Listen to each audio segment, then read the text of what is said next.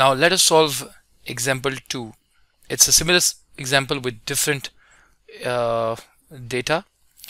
Product A and B, we have now 3,000 units of A and 2,000 units of B with further processing cost of 5,000, 10,000, selling prices of 10 and 20 respectively, and joint costs are 27,000. And again we need to find out share of joint cost using the constant gross profit margin method.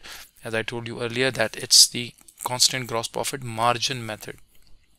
So we are not talking about constant gross profit, we are actually talking about the constant gross profit margin. That is, the margins should be same, the percentage should be the same. So first of all, let's write down the individual sales revenues, 10 for product A and into 3,000 units. Then comes product B, which has a price of 20 multiplied by 2,000 units and 40,000, and let us add these two to get the total revenue, 70,000. Now we don't know the share of joint cost, which is something that we need to find out, but we know further processing cost of the two products, and the further processing cost of the two products are $5,000 and $10,000 respectively, A and B, and the sum of the two will give us the total further processing cost.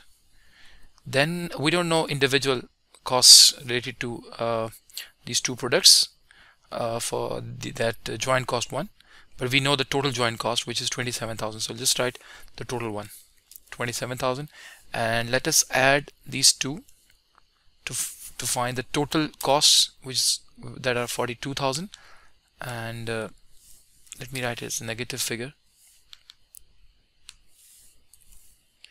because we have to subtract it from the revenue. 42,000, 70,000 minus 42,000, which will be 28,000. So the gross profit is 28,000. So let us find the gross profit margin. 28,000 divided by 70,000, it's 40%.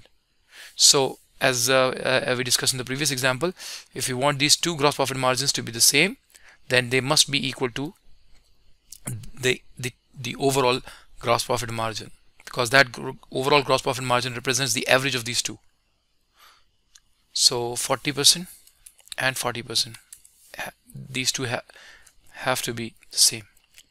So if you want to have a gross profit margin of 40% for product A, then the gross profit should be 40% of 30,000, 12,000. That's going to be the gross profit.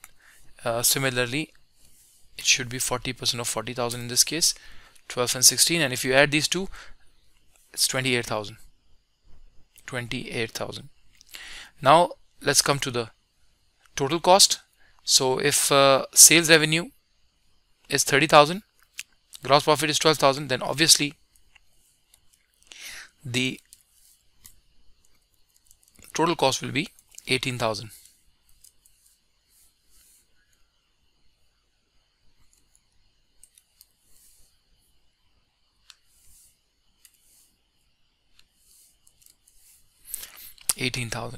Now if 18,000 is the total cost, and of the total cost further processing cost is 5,000, so the rest of the cost will be the share of joint cost, and which will be 13,000, right? So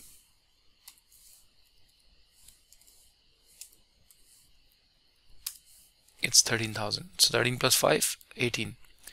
Similarly here,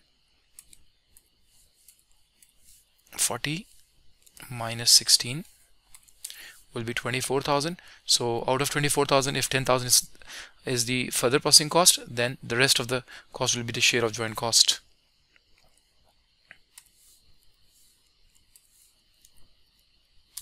$14,000.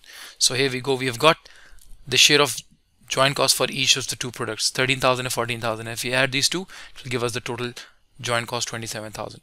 So that is the constant gross profit method. I hope you have got it.